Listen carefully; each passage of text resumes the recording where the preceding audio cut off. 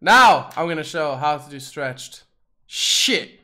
Window R, app data, search, easy video, find Fortnite. Oh god, I have so much shit on my computer. There we go. That's not Fortnite. What? Oh, I'm wrong. App data. Local. That's why.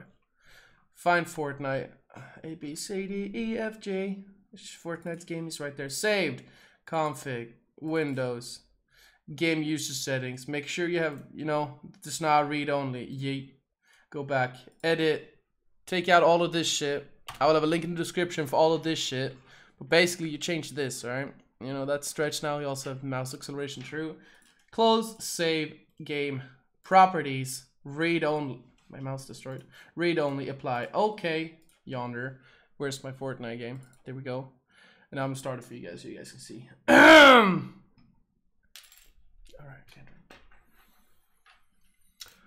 Kendrick. Launch. Alright.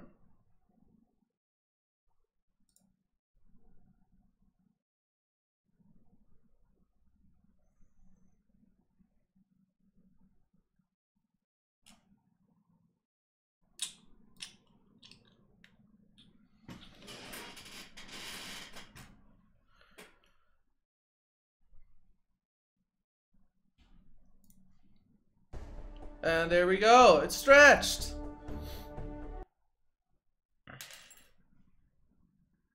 I need to change this. So, is this the right one? No, this is the right one. Is this the right one? No. What's the? Why is nothing? It's that one. Okay. Transform. Stretch the screen. There we go. Oh, we have YouTube still on. That feels bad in the chat. All right, you go better. So you can see now it's stretched. All right. You can see that it's stretched. Go into settings just to make sure. I'll use to take this into unlimited because I'm just bottling like that. I want to have epic. I want to have alpha. We want to have. It's epic, right? Yeah. Low, on. Thank you. Apply. Usually you're gonna have to change your mouse sensitivity to a little bit lower when you go into this. I used to play on 17. Now I'll play on 12. Fits perfect. But that's about it, guys. That's how you make stretch. All right, it's gonna be a link in the description where to get all the configs to copy pasta, and it's all gonna be easy. All right, peace later. Woo!